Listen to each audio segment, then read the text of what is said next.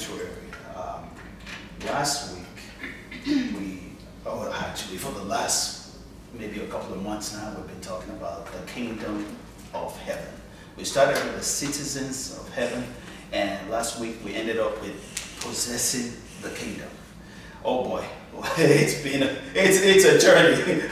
It's a journey. Number one, to know that yes, I am a citizen of heaven, and then to start to think of, okay, what does that really mean? What is the practical application of being a citizen of heaven? How does that show up in my life? How is my life different? As I've kind of thought about those words, citizen of heaven. And so we talked about the possessing the things of heaven. Because, hey, listen, if you're going to conquer the world, you have to conquer the world with greater powers. The powers of heaven over the powers of this world. So today we're going to keep on talking about the kingdom. And we want to talk about the ways that God advances his kingdom through us. How does the Lord expand and advance his kingdom? That's really what we want to dig in today. Because if you're not advancing and expanding, guess what's going on? You're retracting. That's right. You're backsliding and contracting. The kingdom of God cannot contract. It cannot get smaller. It's got to get bigger. Because the Bible says that the glory fills the whole world. The glory of God. Now, some may say, well, I don't sense the glory of God. I don't see the glory of God. And Paul says, you know, look up at the stars. That's part of the glory of God. Just look around you. The glory of God is everywhere you are. The glory of God is everywhere, though you may say, oh, I don't see the glory of God. But what has happened here in this world is this. In the book of Daniel, the Bible talks about the prince of Persia. Anyone recall that passage that talks about the prince of Persia? Okay. Yeah, there was a gift that God was bringing down, a gift of understanding and revelation to Daniel. And by the time the angel came 21 days later, guess what the angel said? The prince of Persia opposed me. Yeah, came against me. Why did the prince of Persia come against the angel that was bringing the revelation to Daniel? If it wasn't something so significant and so mighty. Why the opposition? I mean, nobody opposes somebody that is bringing pennies, right? If I'm bringing a couple of cents to somebody, I'm not opposed. But if somebody sees me with a bag full of cash, I better be very careful, right? I better be very careful, because people oppose that kind of person because they say, oh wow, he has a lot of money. And so they come against me trying to steal. Well, it's the same thing. The prince of Persia came against the angel that was coming with the gift. How can the kingdom of heaven be expanded if these wars are not fought and won? How can the kingdom of heaven be expanded when the territory that belongs to the prince of Persia is not taken back? It's got to be taken back. How is it taken back? God wants to advance his kingdom. He wants to advance his kingdom. That's why when Jesus Christ healed a person, he says, the kingdom has come upon you. Why? Because what was operating in that person, in the atmosphere and in the person, what was operating at the time was the kingdom of darkness was operating. The Bible says Jesus came in order to destroy the works of the devil. Jesus came, that's one reason why Jesus came, to destroy the works of the devil. What are the works of the devil? Sickness, cancers, mind control, brainwashing, sin, all kinds of things to try to limit God's kingdom. But Jesus came to destroy it and expand his kingdom. And so this is part of what we wanted to, actually this is the message today. How is it? how does it happen? How does God expand his kingdom? In every one of us, God wants to do the same thing. God wants to expand his kingdom in us. The Bible calls it, we grow from glory to glory. That's an expansion. It's expansion. I grow from faith to faith. It's an expansion. I grow from revelation to revelation. That means God is expanding me. He's expanded me. Those are the areas. God conquers my fear. I'm able to overcome fear. Man, that's an expansion, because right now, then I have freedom. Freedom to do things that I couldn't do before. Somebody that has fear of swimming, for example, a natural example. Someone has fear of the water, and God helped them to conquer it. Guess what? Now they're free. When they see water, it's not, anymore. It's like, it's a freedom. That's what expansion brings. It brings freedom. It brings freedom. And God wants to set all of us free. How does he do it? Expansion, expansion, expansion, expansion, expansion, expansion. In the natural world, the British Empire did it. They expanded. Mm-hmm. They occupied many nations. That's what the British Empire did. Not only before the British did it, the Egyptians did it. They owned a significant portion of this world. Mm-hmm. And then the Romans did it. The Vikings. Yeah, the Vikings did it. Yeah, all these people did it. They conquered a significant portion, and they advanced their kingdom. If they hadn't, the kingdom might be very small. Can you imagine if there was no expansion of some of these places that we call Great Britain, or we call even the United States? Through war, this place was expanded through war. And so it's exactly what God wants to do in us and through us as people. He wants to expand his kingdom in us and through us. And so today we're going to talk more about that. And so, Sophia, my beloved, it's your word that the Lord has given you. All right. Expanding the kingdom of heaven. Got it. There's a couple things that came to me as you were talking, because it always does. That's why I always like it when you go first, because God always speaks so much, especially after a prayer like that. But I want to say this thing, because Jesus Christ came to fight the works of the enemy, right? To fight the devil.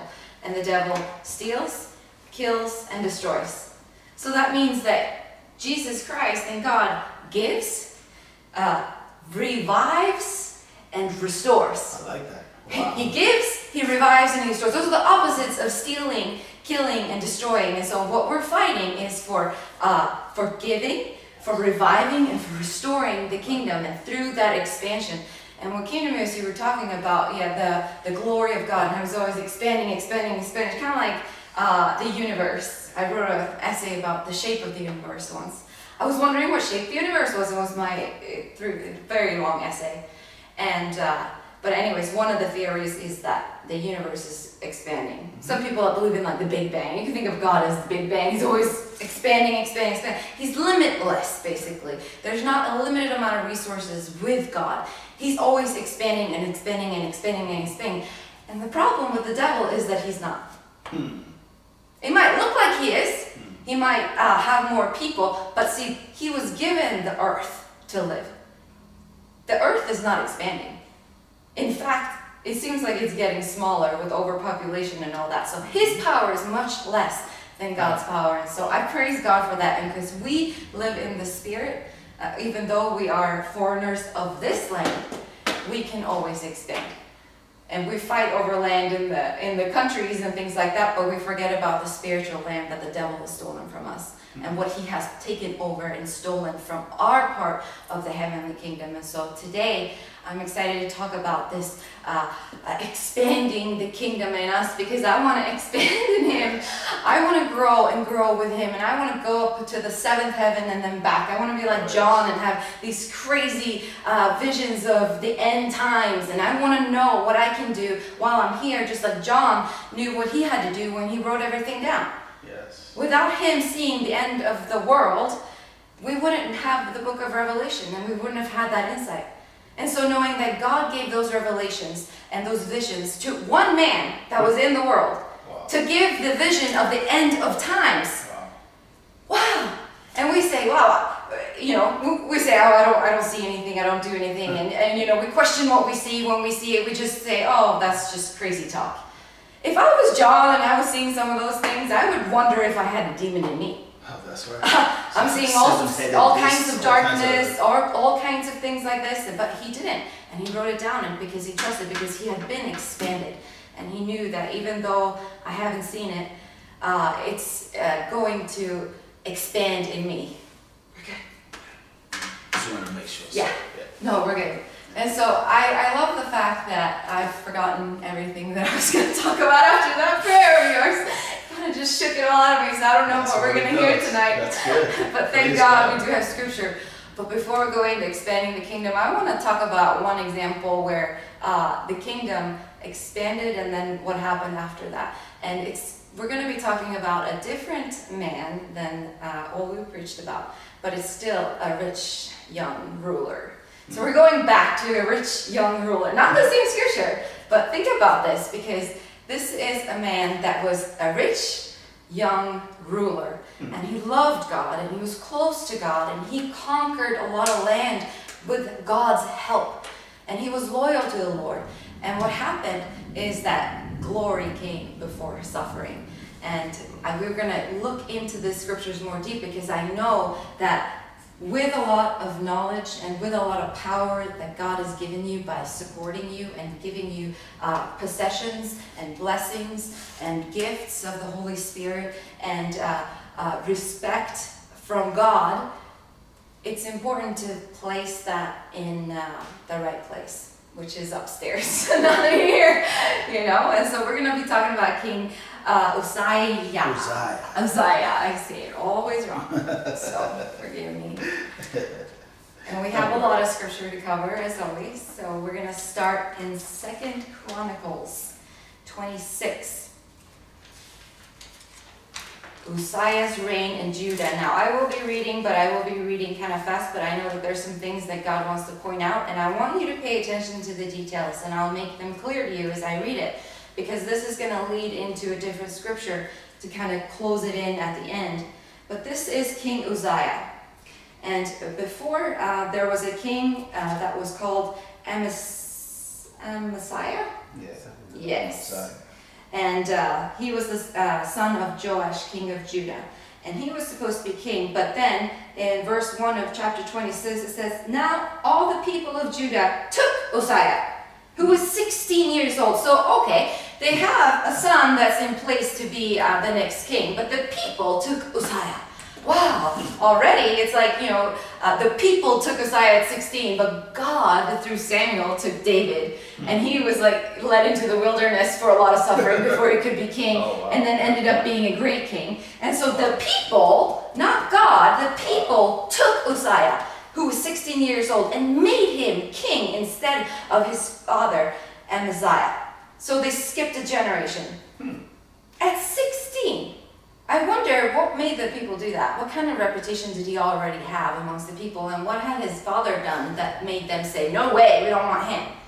We want this 16-year-old inexperienced guy who's never been to battle, who hasn't achieved much of anything. He certainly hasn't experienced a lot of life or had a lot of leadership role. I don't imagine a 16-year-old being any kind of high position in the army or as a commander or anything like that. And so I wonder, why did the people choose him? Sometimes what people say about that, because it makes me think of our generation. Some people say, well, if you have they say if you have two evil people, you choose the lesser of the evil person. Yeah. You know, in a current political climate, that's what some people say. They say, well, that's just maybe it was between Trump and Hillary, I don't know. Who's going to fall first? Exactly, yeah. So that was just wondering that, wow. No, I'm just kidding, I'm not political, but it was just a funny joke. But I just want you to pay attention to that, because as we go on, he doesn't have reputation built up. He doesn't have the experiences. Like David, he actually was in the army after he slew Goliath, and he had a lot of success in the defeating a lot of the enemies of Israel at that time. But as far as we're concerned, there's nothing recorded. And so he built Elah and restored it to Judah after the king rested with his father. Uzziah was 16 years old when he became king, and he reigned for 52 years in Jerusalem. His mother's name was Jecoliah of Jerusalem. And he did what was right in the sight of the Lord, according to all that his father Amaziah had done. So he was not a wicked king. He was a king that knew God and that wanted to be close to God. He started very well. Very well. As we go on, you'll see how well he started. Not only did he do what was right, but he sought God in the days of Zechariah, who had understanding in the visions of God, and as long as he sought the Lord, God made him prosper. Wow, there's a lot to digest in this one, because he sought God in the days of Zechariah, and he had understanding in the visions. So not only did he believe in God and seek God, he also didn't doubt or belittle the visions that were coming at the time. He trusted the prophets, and he sought them for visions and for wisdom. This was not an unwise man. This was not a man that can claim ignorance. That's what we're saying. He had knowledge. He had much knowledge, too much knowledge. He had too much knowledge. Just gave him a lot. Yes, he had visions. He sought God, and as long as he sought God, God made him prosper. I like that. So what does seeking God mean? What is seeking? It doesn't say as long as he was one with God. As long as he sought the Lord. That doesn't mean that he didn't have sin. That doesn't mean that he didn't have days of being down. That doesn't mean that he didn't have days of being attacked. Because if he really was following God, surely he was also attacked. Right? Yes. And so he had bad days. Yes, he had sin. But his heart was seeking to please God and to do what is right in the eyes of God. And no matter, I shouldn't say no matter what we do, but when we have that heart for God, there's very little that we can do wrong in the world. If we're doing right in our kingdom of the Spirit and expanding in the Spirit, what we do here on this world, in this limited, it's easy for God to excuse. And he won't even mention it. It's easy. It's easy for God to forgive sin when you are moving towards him in the Spirit. Now, people that are moving towards him also don't want to be moving against him in the world, because we live in one and the same place. Yeah, it reminds me, before you go on, of another verse in 2 Chronicles 16:9. For the eyes of the Lord run to and fro throughout the whole earth, to show himself strong on behalf of those whose heart is loyal to him. So apparently the heart of this man, Uzziah, was loyal. It was loyal. As long as he sought the Lord. And I want you to really think about this, because so many times we feel that we don't seek God enough, right? But see, you either seeking or not seeking. There's no, I need to seek more and more and more. God will take care of taking that faith to faith to faith. The devil is the one that wants to make you feel guilty and say, oh, well, I didn't seek the Lord between the hours of 3 and 5 today. I did my own thing. No. You can't not seek the Lord with your heart when you love him and you're wanting to get there. And the enemy will make you focus on your sin, even though he is looking at your heart. So we're focusing on our sin and our inabilities and where we have failed God. But he focuses, as long as this right here is for him, that's forgiven. He shows himself He strong. shed his blood, right? He shed his blood. Now, I'm not excusing sin or saying you should go ahead and sin, but I'm saying anybody that has a heart that wants to move closer to God will not excuse sin like that. That's right. They also won't condemn themselves. They also will not condemn themselves. They will reject that enemy voice when it comes. So as long as he sought the Lord, think about that word, sought the Lord. Seeking the Lord is not sitting like this all day. Because you can be reading your Bible for 24 hours a day and still not seeking God. Oh, yeah. You could be praying 24 hours a day and not seeking God. So many times that's how most people pray. They pray for their own will, not for God's will. And they don't like what they hear, and so then they blame God. Seeking the Lord is seeking his perfect will for you, not you telling God what to do. Not you complaining about what God is not doing. Also, you can seek the Lord in an obligatory way. Oh, yes. Out of obligation. And that comes out of false guilt. Yes, exactly. So you say, oh, I only was seeking Him for 5 hours. I got to do longer. You look at your watch before. I'm telling you, God can do more in 5 minutes than sometimes it takes people 10 hours. God is, and nothing is impossible with Him. I'm not saying if you're led to do things for a certain amount of time, but there is no time with God. Time doesn't exist with God. So if you're saying, I didn't spend this time and this time, you're already not thinking like God is thinking. Because this, going towards there's no time. Eternity, right? Jesus was, He is, and He is to come. That's right. And so this cannot be limited by time. Neither will you feel good, if you do feel good after praying for 10 hours straight, well then you'll see what happens to that kind of person later on. And so now he went, and this is how God prospered him, because he was seeking the Lord and he was for God. And so he waged war against all these people. And I'm going to summarize a little bit just so we can see the manifestations of God's blessing upon him and the way that God made him prosper. He didn't say that he sought the Lord in everything he did. He just made him prosper because of his heart. He broke down the wall of Gath, the wall of Jabneh, and the wall of Ashdod, and he built cities around Ashdod among the Philistines. God helped him against the Philistines, against the Arabians who lived in Golbar, and against the Maronites. I'm so sorry, all these people, forgive me in heaven. Also, the Amorites brought tribute to Uzziah. So even the Gentiles are bringing tribute to this mighty king. He reigned for 52 years. Even the Gentiles brought tribute to him, and his fame spread as far as the entrance of Egypt, for he became exceedingly strong. Not just strong, exceedingly strong. He became exceedingly strong. Remember that word strong, because God continues to bless him. He built towers in Jerusalem, and then he fortified them.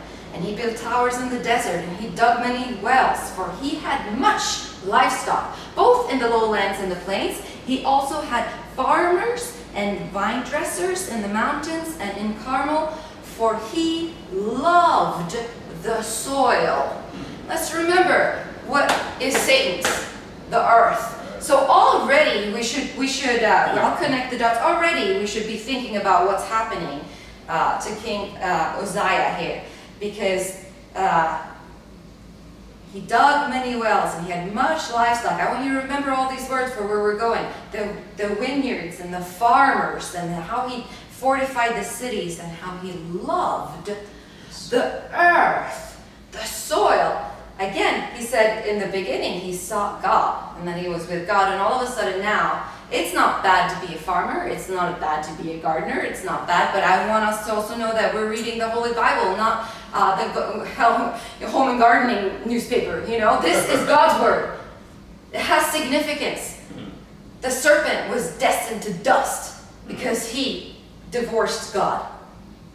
So let's keep that in mind. Moreover, Uzziah had an army of fighting men who went out to war by companies, and they had lots of officers and kings. And let's skip down to verse 13. And under their authority was an army of 307,500 that made war with mighty power to help the king against the enemy. Not to help God against the enemy, to help the king against the enemy. Let's see where this is going. Let's digest it a little bit, because we want to skip to the very end and say, oh wow, he did one thing. He reigned for 52 years. And he helped the king against the enemy. I wonder who became his enemy. Who was his enemy at this point in time? The scripture doesn't tell us everything. Then Uzziah prepared for them, for the entire army. He gave them all this armory.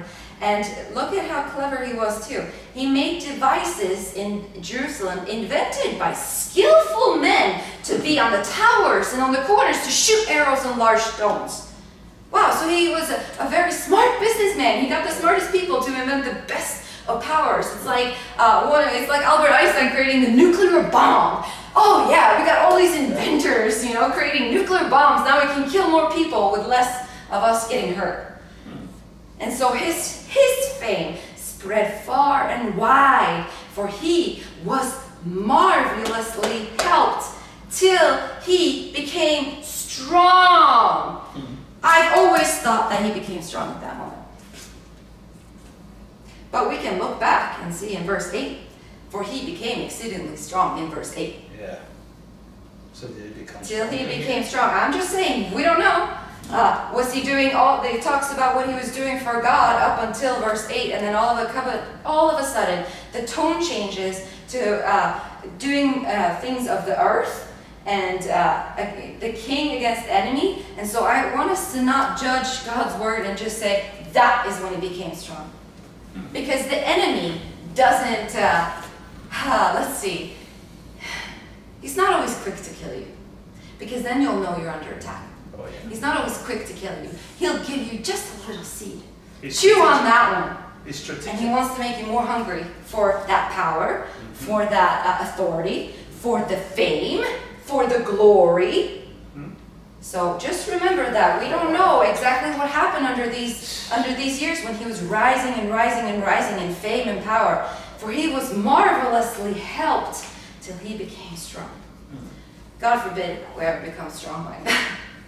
Strong in God, not strong in ourselves, not strong in our army, not strong in what we've done here on earth. He expanded the kingdom, his own kingdom, but he also cursed Judah by his actions and what's about to happen. And there was a penalty for his pride. And the penalty for his pride goes on here in verse 16. But when he was strong in his heart was lifted up to his destruction, for he transgressed against the Lord his God by entering the temple of God to burn incense on the altar of incense. Oh wow. Let's take a break there for a minute, because there's lots to talk about. What would lead a king that has so much, that has conquered so much, that has so much fame and so many admirers, and has had success and been marvelously helped in everything? Why does he want to go into the temple? That's one place where perhaps he feels less and he wants to be admired in that place, just as he wants to be admired in other places. Remember, the power of God was with him in the early part of the chapter. The power of God was with him when he was seeking God. He had the power of God. And what happened in the middle, we don't know all the details, but obviously something must have left him. Something had left him for him to feel the need to go into the temple and take the role of a priest when he was a king. Right? What was he missing? What had he allowed to leave him in order for him to feel, wow, I have everything under the sun. I own this land. I have all these vineyards. I have all this land. I can till the soil. I can do all this. But he felt the need to go into the temple and burn incense when he knew very, very well, he knew too much, he knew he should not go in there. A king cannot do a priest's job when they're not told to be a priest or a prophet. Just like a prophet can't be a king unless they've been ordained to be both. Yeah. In some cases there are. Yeah. But in some cases this man was not a priest and he was not a prophet and he was not allowed to go into the holy place. He already had God in his heart before. Wow. He already had the power of God in him when he was seeking him. As long as he sought the Lord, God made him prosper. Prosper doesn't always mean that you're winning every war in the world. Prosper doesn't always mean that you win every single fight against men. You look at countries in Africa, they're surely not prospering in the world, right? But they're some of the most zealous for God that there are. In America, we prosper, right? We prosper. Or do we? Do we really prosper? the prosperity that God gave him in the earlier part of the chapter was not in building up the land and having all this livestock and having all this and that. Yeah, obviously God showed mercy for a long time. Remember, God is long suffering. He's not just like, what, you stepped a little. He knows what's been going on already. He has seen the heart. Like we said, if you're not pressing forwards, you're automatically going backwards. So I don't want us to assume that all these things that was given to him when he was with God, we don't know, because there's no mention of God after verse 8. It just says he became exceedingly strong, and tying that in, that God was with him marvelously until he became strong. Well, God showed me a different angle on this scripture, and just in the same way, that sickness sometimes takes a while to kill a person. The devil takes a while for it to manifest in you when you've been poisoned by him. And so here we go. He's lost the power of God. He's lost God's presence in his heart because his heart was lifted up. It was made strong. And so he says, I am high and mighty. I made this country. I dug these wells. I planted these vineyards. I built these towers. I created all these weapons that we can prosper. I fortified the city. I did it all. But he's weak in the spirit. And so he looks at the priests who still have God in them. They have the power of God in them. They have the presence of the Holy Spirit in them. They have something that he once had that has now been lost. And so he's mad. He's mad and he's jealous because he is the king and they're the priests. And how hard is your job? You just go and burn incense and do this, right? And sit down and pray. I go to war. I fight. I do everything. I provide for you. I pay for you. I respected you. I gave you a house to live in. I gave you all these things for free. And all you do is just this. You just clean the temple. I can do that, he says. Because the Levites were not allowed to work. They were a direct inheritance of the Lord. Yes. And so the way that they were able to take care of themselves is through the generosity of others. Mm-hmm. I'm sure that this was happening in this case. And also remember that he had the admiration and the sucking up, whatever you want to call it, of all the people. Even the Gentiles came to admire him and to give tribute to him. But these priests were not unholy priests. They were giving tribute to God. Yeah. And that probably stung a little too, especially when everyone else is coming in and saying, oh wow, you don't bow down and worship me? How hard is your job? You just go in, you do this, and you call to God. I knew God, I know of God, I can surely do it. So this is what he did. Again, we need to look at the heart. There's many things that in the early years of his life that were forgiven and not mentioned in verses 1 through 7.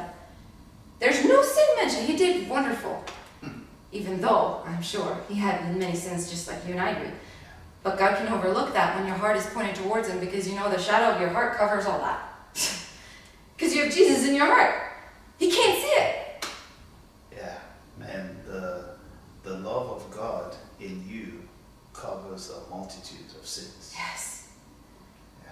My favorite scripture. Wow. My favorite scripture is found in Job 22, 29 through 30. And you want to look it up? Job 22, 29 through 30. This is my favorite scripture today. I'm going to change some days. My favorite scripture today, of the season that I'm in, and the season that I've been in, because to me this just speaks to the grace of God, the forgiveness of God, the love of God, that he forgives. And he says, even though you are not innocent, you've been justified. You can read it word by word. Yeah, verse 29, when they cast you down and you say, exaltation will come, then he will save the humble person. He will even deliver one who is not innocent. Amen? Yes, He will be delivered. Amen. By the purity of your hands. Amen. Wow. Sometimes you look at that and say, is this a typo? He will even deliver one who is not innocent. Praise God, I claim that in Jesus' name. Not innocent. Remember, this king grew strong in his heart. He became to justify himself, not be justified by God. In the early years, he sought God, and he may not have been innocent, but he was justified by God. Remember, he had no experience in leadership. God has grace. He was not innocent, but he was justified. And then as he rose up and decided to take some of that glory that God was giving him and letting his heart rise up and be strong, he justified himself, and automatically he fell into not innocent anymore. I'd rather be not innocent and justified by God than think that I am innocent and justify myself. Oh, yes. Oh. I'm not going to justify myself. I'll let God defend me, not me defend myself. That's right. I'll join the accuser one day saying, oh no, I did worse than that. You just missed that one. But God knows my heart. That's right. Wow. And so I love that God looks at the kingdom that is in the spirit. You know, we have a body that's here and our flesh is prone to sin. That's just how it is. But my spirit is not. What I always tell you is that my flesh fails, but my spirit will never fail. My spirit will never fail, not because of me, but because who he is to me. And so I find that most encouraging. And so what happens then now that he's entered the temple to burn incense at the altar?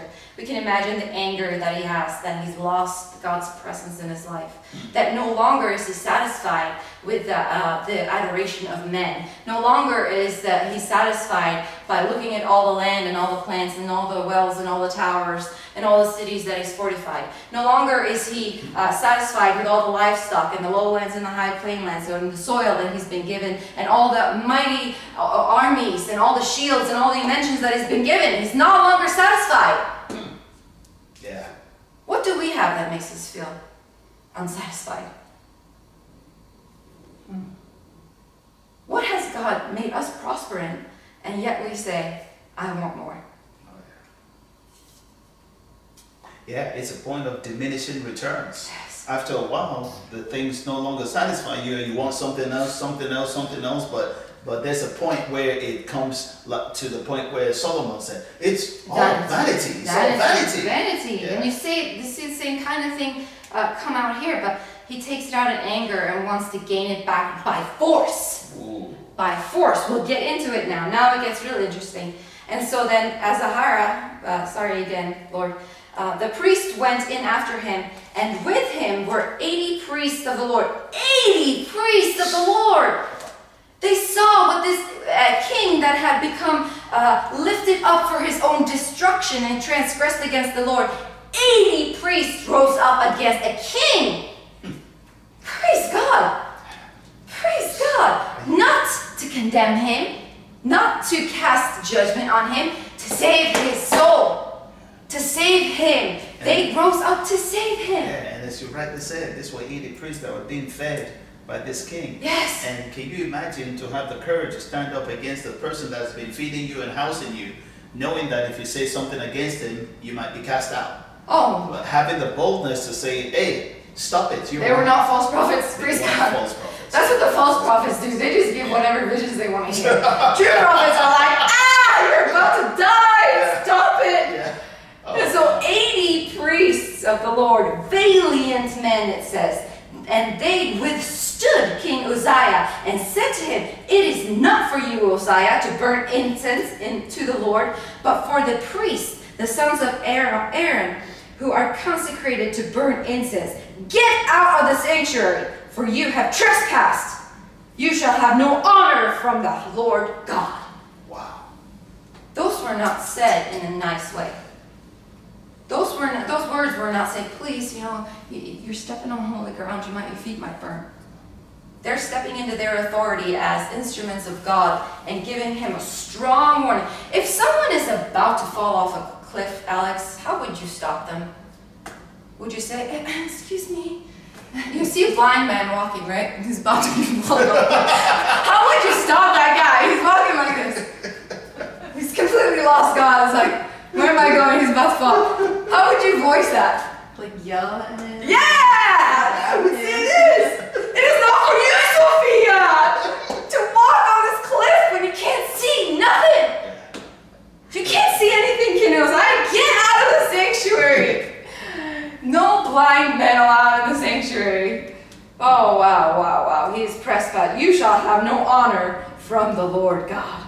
They gave him a severe warning. Again, not to judge him or condemn him and throw evil darts at him. No. To save him, but most of all, to save the glory of God that was in that temple. Because they know what happens when someone unholy goes in puts their manure in it. Remember, this guy loved the earth. He's like working with manure all day long, and then he wants to walk into the temple and burn incense. Yeah. Is that how we walk into God's presence? Oh, no. Do we bring our manure when we go into the holy temple? No.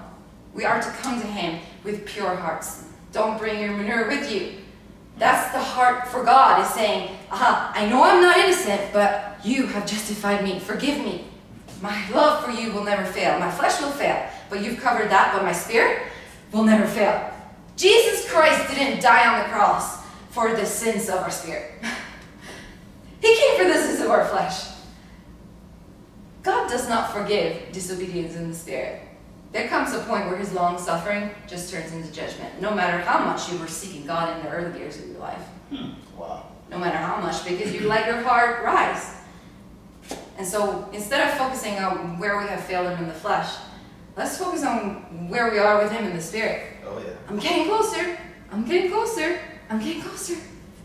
My love for him is not defined in the hours that I spend on my knees or in reading the scripture like that. I don't measure God's love, nor does he measure my love for him. See, the thing about love that people don't understand is like, they say, let's talk about the love for God and from the Spirit, because they say that is love everlasting? Is there such a thing as like true eternal love, right? You wonder that when you get into a relationship. Is it going to last forever? Is it going to not last forever? Love can never die, right? But see, the thing about love is that it's not a form, it's a matter, because God is love. And that's matter. It took form through Jesus Christ. His love took form, and so he died for us so that we could be forgiven. But we can have love with a person, right? And then that person changes, much like King Uzziah changed here. And they became wicked. Does that mean that love died? Love transformed. Exactly. Love always exists, but it may not always exist in the same form. Yeah. It might take a different form, because that form is no longer worthy of God's love, because they've disqualified themselves, because they lifted their heart up towards themselves. Wow. Love is eternal. It is matter. It can take many different forms. Yes. Just like demons go from like person to person, like God's love can go from person to person. So then people are wondering when you meet someone and you get married and then things change. It's like, and then you get judged for it, right? After you go through a divorce. Oh, you didn't try hard enough. Well, I guess God didn't try hard enough with King Uzziah then. Wow, that's crazy. Yeah, exactly what you said is exactly what happened. In the beginning, he had love for God. Yes. In the latter years of his life, he had love for himself. Yes. That's the transformation. It went from love for God, yes, transformed to love for me. Yes. That's what happened to this poor man. Yes. Wow. And so can you imagine what he then does? He burns incense, and all the priests, they withstood him, and they said all those things. And then in verse 19, Uzziah became furious, and he had a censer in his hand to burn incense. And while he was angry with the priests, leprosy broke out on his forehead before the priests in the house of the Lord beside the incense altar. Wow, leprosy in the house of the Lord? He allowed that? that happened right then, people want to say, oh, he just woke up one day and wanted to burn incense. No, there's a story behind the story. What would lead a king to do such an act after having loved God? It's not like he's a fool. He knows the rules. And he respected them for a long time, but he's lost his first love. He's lost his first love, and so he wants to gain it back by force. Uzziah raped the church. He went in and he raped the church. By force. By force. The priest tried to stop him and tried to say no, but he didn't take no for an answer, and he said, I'll do it anyways. Oh, wow. And God did not forgive that. Then he struck him with leprosy right away, and it showed up on his forehead like the mark of the beast. Usually leprosy comes up in the extremities first, not on the forehead. It starts in your fingers and your toes. You know, it doesn't go on your forehead right away. It spreads inwards. And so, to see that God did that, that he was leprous. And so as soon as they saw that, they thrusted him out of that place. And indeed, he also hurried to get out because the Lord had struck him. King Uzziah was a leper until the day of his death. Either he repented and God had just shut the door, or he didn't repent at all. Probably. Do you think he repented? No, I don't. No, okay. Yeah, I don't think so either. No. Again, I don't know, but I also know what God has said about some unforgivable things. And they will come crying to me at night, and I will not listen to them because they've done so much evil in my eyes. And so those same eyes that look at you and I and see a spirit and a heart that I just want to please you, Lord. How about how he looks at a spirit that says, I just want to please myself. Uh-oh, you've just done this and you've exposed all this. Instead of letting your shadow cover some of that not being innocent, it's now exposing everything. Yeah. This man had fallen into the sin of Satan. Yes. Satan also started well. Yes. And it was not until later that he lifted his heart up against God. And God cast him out. And you see the words here in verse 21 where he says, he dwelt in an isolated house because he was a leper, for he was cut off from the house of the Lord. He was cut off. It was pruned off so that the tree of God can have much more fruit. And I'm sorry, you can't really connect a cut limb to a tree. Wow. He's cut off. Wow, wow, wow. You know what's interesting about this is, again, this is very for, again, people in that generation. When we look at this story, we say, wow, this seemed like a man of God. He was a man of God. He was faithful. And again, we might look at the sin and say, wow, but it wasn't like he murdered somebody. It wasn't like he didn't commit what we think are atrocious sins, abominable sin. You know what I mean? He didn't do any of that. In fact, to me, when I read, I have a bit of a compassion for this man a little bit, because I just hate to see someone that loved God so much and fall into such a trap. And in the eyes of man, you say, well, I mean, you say, well, he didn't do something that was so horrible. He's not Hitler. He didn't kill 6 million people. But he did. Yeah. But he did. See, we want to look at this and say he didn't kill anyone. But the judgment that Isaiah gave on him, which we're going to go into real quick after we're done with this, there was judgment over all of Judah because of what he did. Okay. They're in poverty. I mean, we may not see it as if he intentionally killed someone, but because of this atrocious act and his heart that went from good to wicked, an entire nation was judged. Oh, wow, okay. And suffered through famine, and the land dried up, and all these things, and then they were taken conquered again. And so we don't see God's greater plan, and he sees all that, but we don't. And we say, we can sweep up that instance. We can do wrong. Because we try to compare the sin of this man, Uzziah, that was a man of God.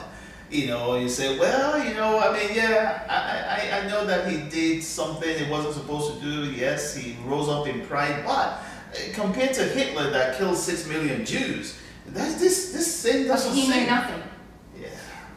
That because he was a man of God, because he had seen the Lord's hand on his life that had made him prosper, he'd been seeking God, he'd been seeking visions from the God, he had helped the priest, he'd done too much to say, He knew what God was going to do.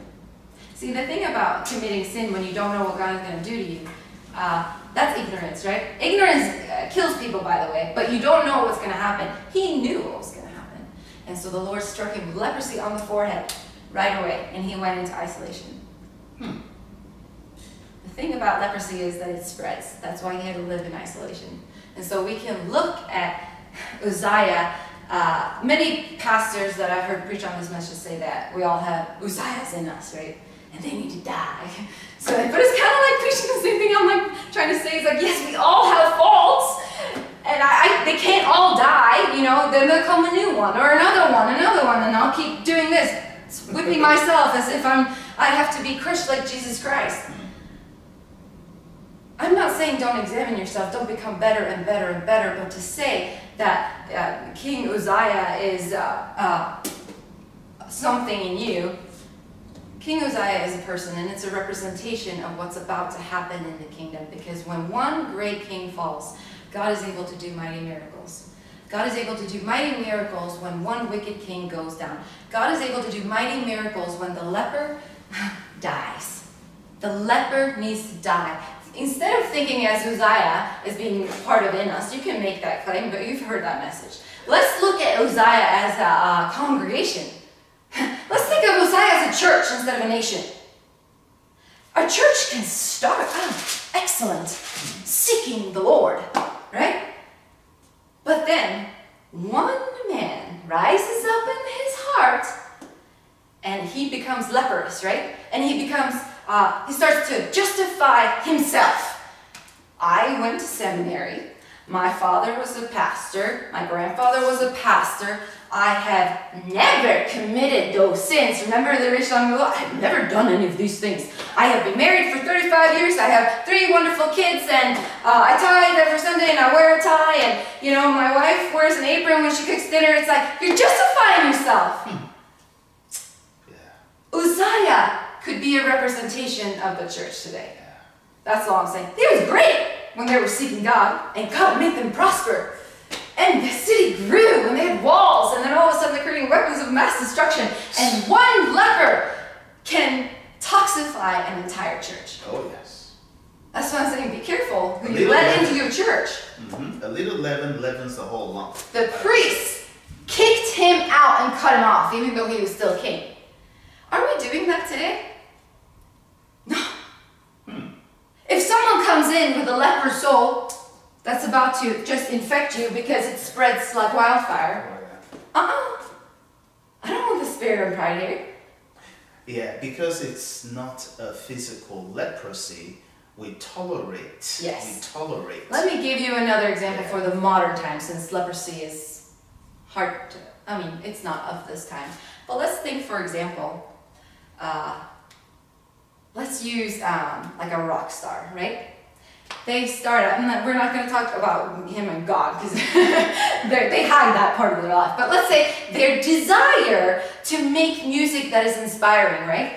It drives them to keep going, and they have the grunge bands in the garages, right? And they hang out there every night, and they practice, and they just love doing it. They love praising God. Let's call it praising God, making music, right?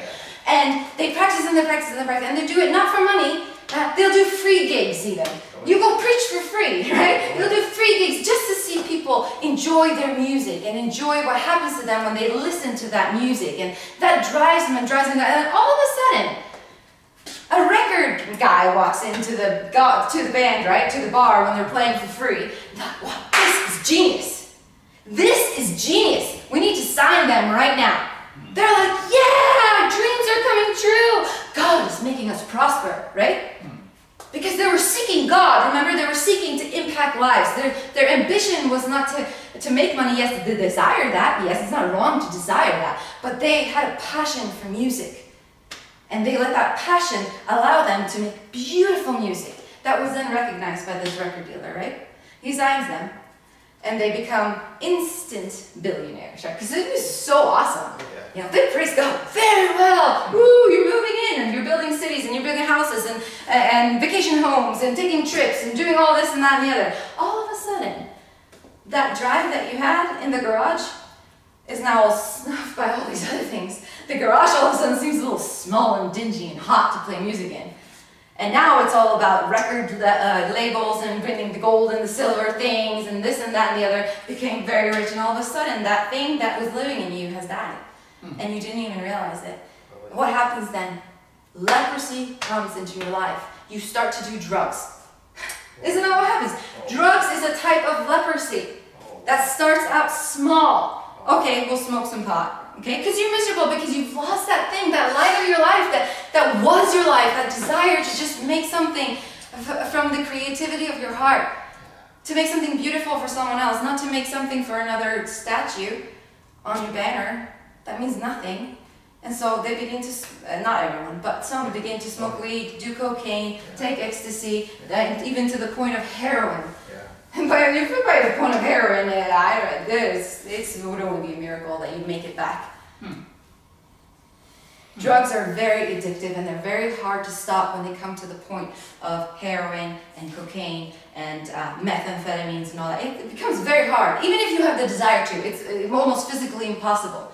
I knew a man that had been clean. This was in high school. He had been clean of heroin for 3 years.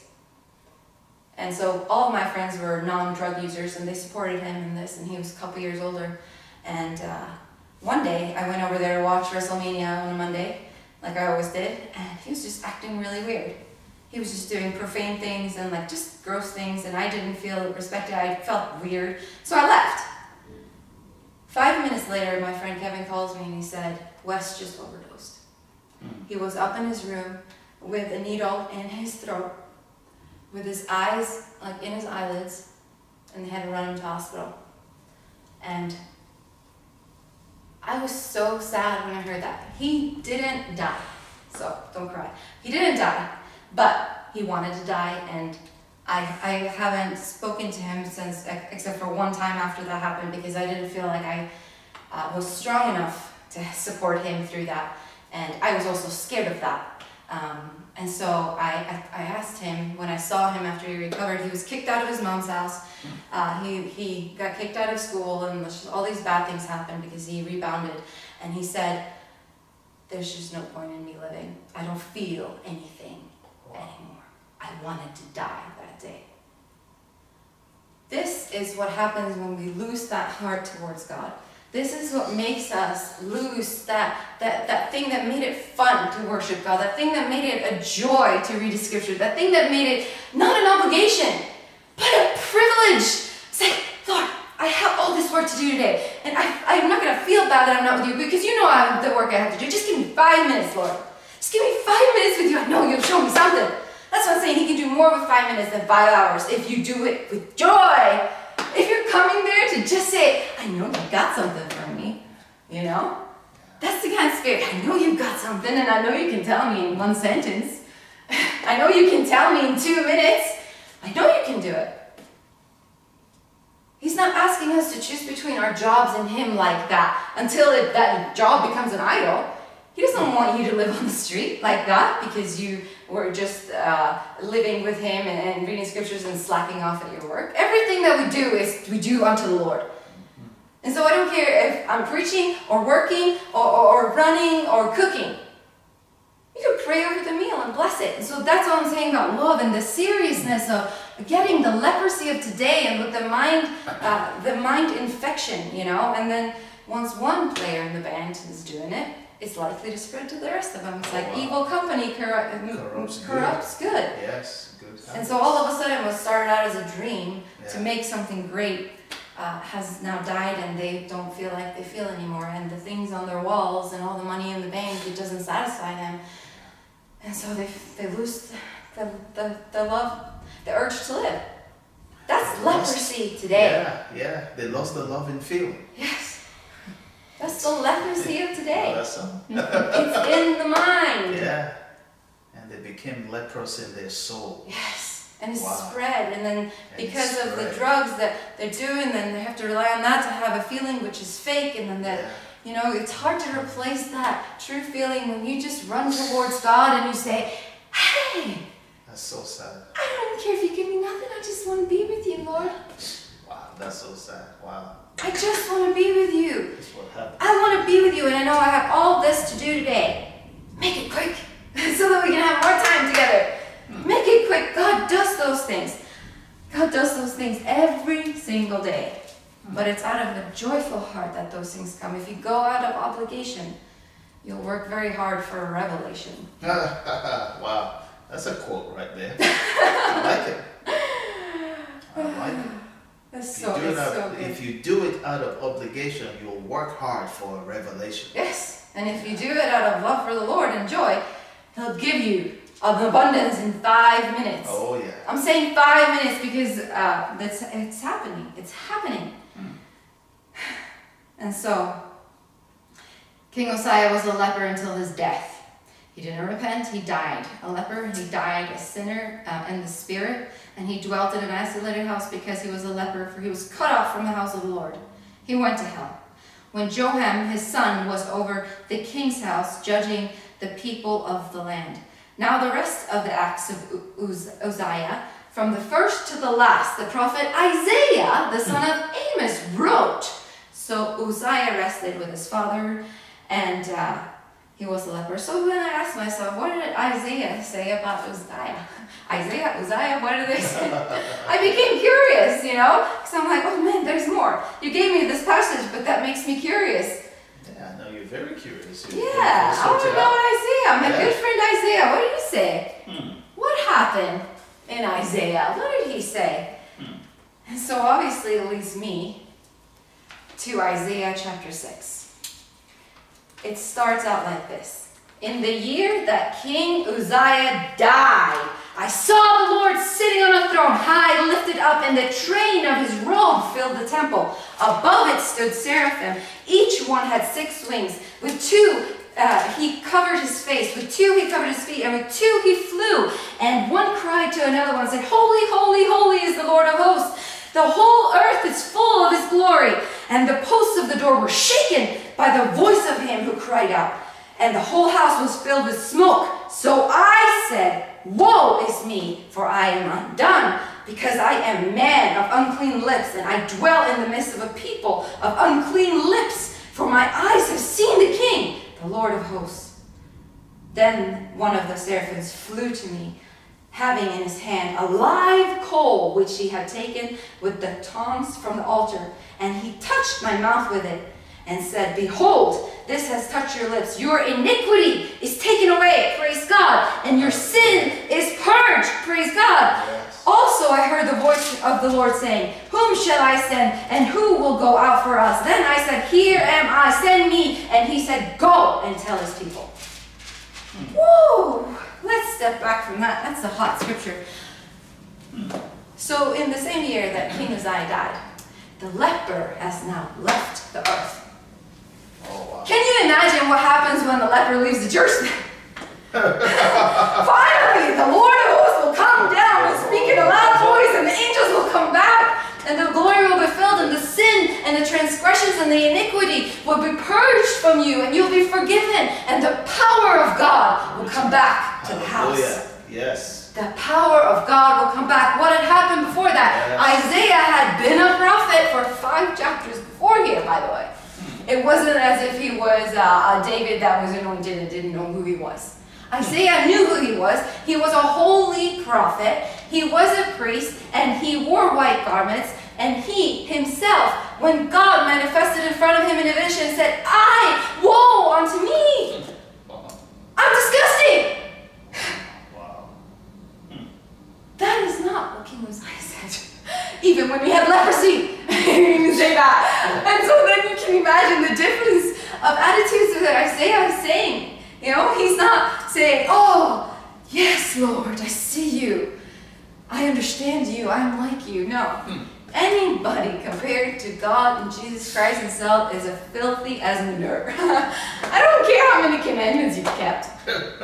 You know what I had a revelation about after Olu preached about the righteous young rich ruler? His first sin was not saying, I'm not going to give my riches. His first sin was saying, I'm innocent. I haven't done any of these things. That's what happens when we justify ourselves. We become guilty. It's the opposite. We say, I'm guilty, and then you justify. I'm like, how about that? I'm always going to say I'm not innocent, and I will can't justify myself. We need him. I need him. And I'm not going to let self-guilt, I will let conviction come to me, but self-guilt and guilt from the enemy, I'm not going to let that stop me stepping into my justification that he gives me. Yes. Because that's one of the biggest attacks of the enemy, is to make me feel like I don't deserve to be justified because I'm not innocent. But that's not how the scripture reads. He says, even though you are not innocent, you're justified. And when people say that they're innocent in the Bible, I've noticed a frequency of events that they are also judged by God. And not justified by him. They're proud. They don't know. They're proud. It talks about in Romans that he came to justify those that are sinners. Yeah. And so it takes that up on its head. It turns it around. And so then what else did Isaiah say about King Uzziah? Surely, I'm going to summarize, don't worry. There's 5 more chapters. All this in 5 minutes, guys. That's what I'm saying. I'm being serious. 5 minutes right before. Not all of it, but this part of Isaiah. He just shed light on it. That's why I have to share it. But I didn't have time to underline everything, so you're in luck. We're not going to be here all night. But Isaiah may not have mentioned King Uzziah by name in his writing. Remember, this is while King Uzziah is still alive. It was when he was his heart was becoming stronger and becoming lifted up. And so a heart doesn't just go from being humble in the Lord to all of a sudden one day waking up and say, okay, I'm proud today. No, it's a process. It goes, just like we go from glory to glory, from faith to faith, we also go from pride to pride to pride to pride. I guess it's not just like an escalator or a rocket ship up. Exactly. And so Isaiah had seen some of these things, and I'm just going to point out the details because Isaiah doesn't point them out by name, but it says in verse 1 that these visions were recorded by Isaiah in the days of Uzziah, Jotham, Ahaz, and Hezekiah, the kings of Judah.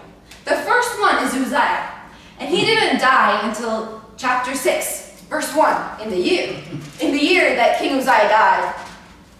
The prophet Isaiah was anointed. He was finally released.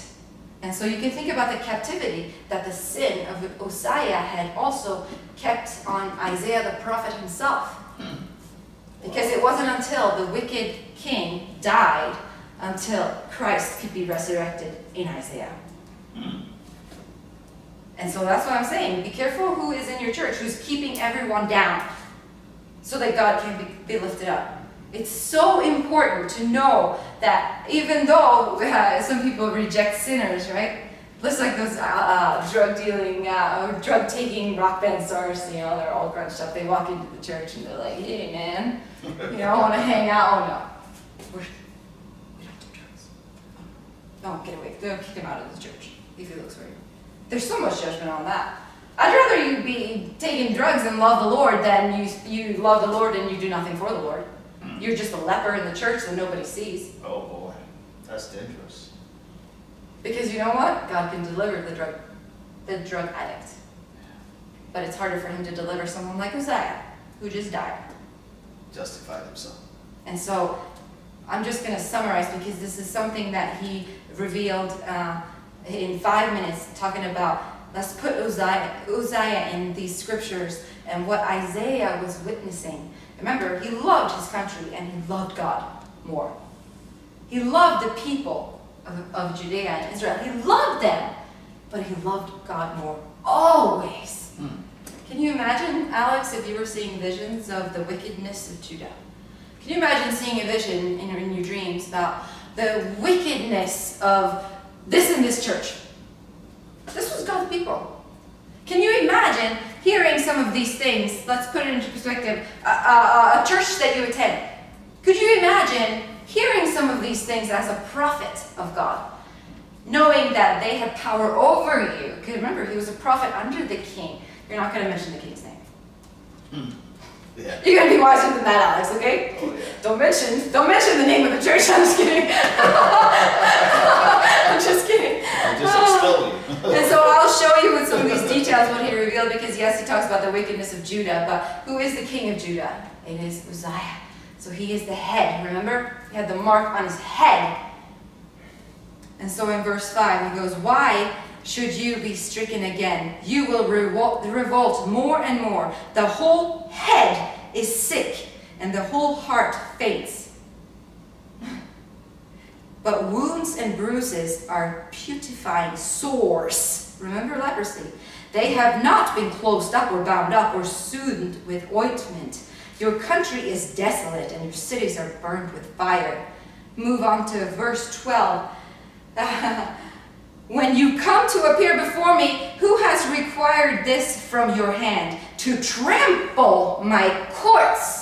Remember, he walked into the temple. Bring no more futile sacrifices. Incense is an abomination to me. Wow, I thought offering incense was actually something great. Yeah, I know what Isaiah is talking about. I know. I understand who he was gossiping about without saying the name. I love how smart he is and wise he is. Wonderful. And then in verse 14, the later part, he goes, my soul hates. They are troubled to me. I am weary of bearing them. When you spread out your hands, I will hide my eyes from you. Even though you make many prayers, I will not hear. Your hands are full of blood. Now listen to this. Wash yourself. Make yourself clean. Ooh. Unclean is what they call leprosy. That's right, yeah. It goes on in verse 25. Ah, I will rid myself of my adversary and take vengeance on my enemies. I will turn my hand against you and thoroughly purge away your dross and take away all your ally, and I will restore your judges at the first. And my friends, you can read all these 5 chapters and see so many similarities between the life of Uzziah that we just read about, and see how God so politely didn't name the wicked man in the writings of Isaiah. Remember, the rich man didn't have a name. Lazarus did. The rich young ruler didn't have a name. Lazarus did. Well, I guess because Uzziah was good in the first part, that's why he had a name. Yeah. And he had, in chapter 3, he had mighty men and men of war. And he had the prophets. And then he said in verse 7, I cannot cure your ills. And because their tongue is and their doings are against the Lord, woe to their soul. It shall be ill with him. Therefore the Lord will strike him with a scab, the crown of his head of the daughters of Sion. And instead of sweet smell, there will be stench and sackcloth, and you will be desolate and sit on the ground. I'm skipping through fast. Yeah, he was isolated. And then lastly, in chapter 5, we'll focus in because here it goes back to the earth. The title of this chapter is The Disappointing Vineyard. Such a sad chapter. The Disappointing Vineyard. Remember, Uzziah planted his own vineyard and he loved the earth. He was supposed to be fruitful. He was supposed to be sweet wine. He was supposed to be loving towards God all the rest of his days. However, in verse 2, he built a tower in its midst, and he also made a wine press on it. So he expected it to bring forth good grapes, but it brought forth wild grapes.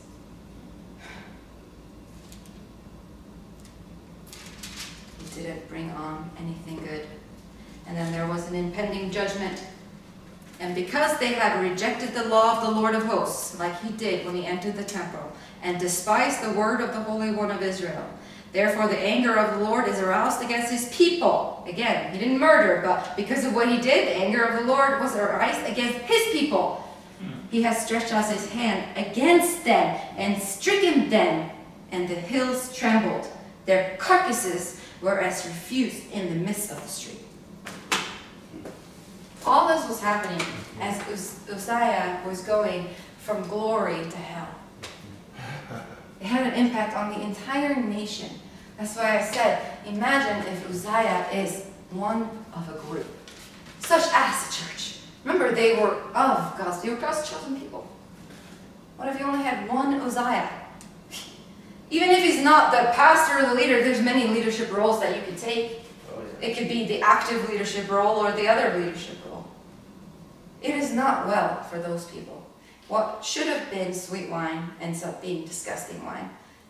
You've all had that wine, right? The $2 wine. Yeah. It was meant for goodness and glory, but you did so wrong with what you were given. And so today I just am so excited about expanding the kingdom, and we look at the story of Uzziah and how he was seeking the Lord. And then through his expansion of the worldly kingdom, you see him falling further and further away from the Lord, allowing all the glories of the world to become a distraction for him to keep moving forward to God. And then you compare that to David, who was in the wilderness and was still praising God. He didn't have all that glory before. That's who you and I are meant to be.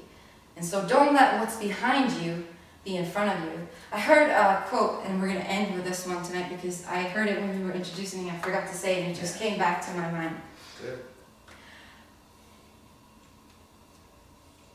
Don't let your limitations challenge you. Challenge your limitations. So don't let these things that are challenging for you limit you in moving forward towards God. Instead, challenge the limitations. Say, I know you're holding me back. You know, I'm not all perfect. I got some strongholds, right? Or some things that I'm struggling with. I know I can get better, but I'm still going to keep going. It's like the ox that has the yoke, right? God breaks every yoke, but if you just stand still, it's not going to fall off. You got to burst out and then fall off of you. And so it's like, don't let your limitations challenge you in moving towards the destiny God has. God will take care of that. He doesn't even see that. You know, it's kind of like when you pay attention to something, it gets bigger than it actually is. You know, you worry about some event coming up. You know, you're going to meet your in-laws or something for the first time. You get so nervous that you just kind of mess up when it happens, right? Because you've built this thing up in your head as being so hard. But instead of looking backwards and looking at the things that God has already put behind us because we're already forgiven, let's keep moving forward and don't let the challenges limit us in going to our kingdom and expanding our kingdom. Because all this is limited. The earth is limited, it's not expanding. This is expanding. And he has a stronger power over me than that guy. And so I'm always going to be moving that way. He's always going to like tail along afterwards.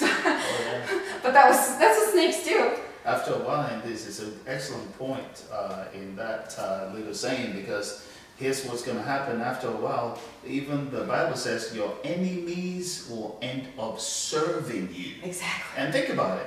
And the way that I interpret that in my own life is that feel the fear and do it anyway. Use the fear as a fuel to move forward. Use fear as don't look at the fear. Don't give it any time or space. It's a fuel to move forward. Yes. Run away from the fear. That's right. And that way, that enemy called fear is serving me. Yes. It's serving the greater good. The enemy is serving me instead of me being limited by the enemy and saying and always looking back and say, "Oh, I'm so fearful." Instead, feel the fear and move forward anyway. Yes. And God will be on your side. Yes. Yeah. And He's bigger than he is. That's right. But when I turn around, I don't see him anymore. That's right. And that becomes a very dangerous situation, much like King Uzziah's. And so I don't care what's behind you, however big it is, in actuality, in reality, you want to know, if you have a large load behind you, what happens? God gets more glory. There's going to be a long trail behind you. Be like, oh wow, look at all that weight that they were pulling, right? But they still pulled through. But instead we want to just stand and be like, oh, it's too much. You know, it's too much, it's too hard. But it's like, no. Let him drive you. And then if you have a ton of things that make you not innocent, right? You're going to make a bigger trail because he's greater. Not just them one sin, that all sin. So, Amen. I want to encourage you that word tonight. Amen. That's almighty.